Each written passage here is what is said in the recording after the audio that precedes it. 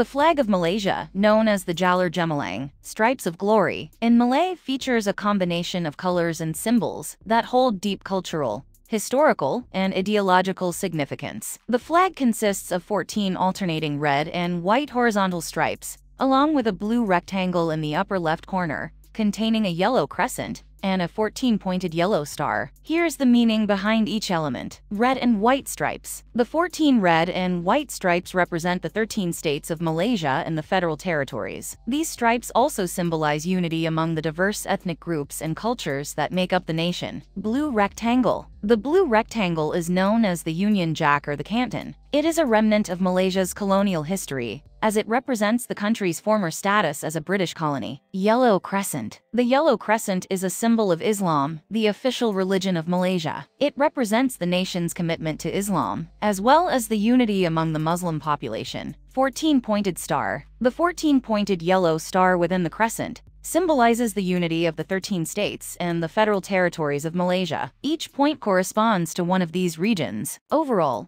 the flag of Malaysia reflects the principles of unity among its diverse population, its historical ties, and its commitment to Islam as the official religion. The flag serves as a representation of the country's history.